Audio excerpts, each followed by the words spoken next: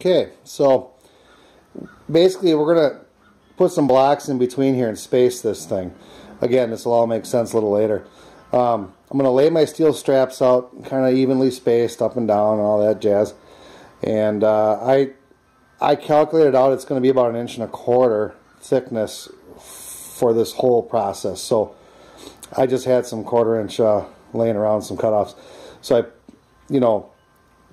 put some spacers here, some spacers here, made sure that was tight, square it up on the outside here, make sure you're running true. And I'm going to take a pen, mark these holes, find centers, drill them. Okay, so that's the next step in the process. We're getting close to being done with this clamp.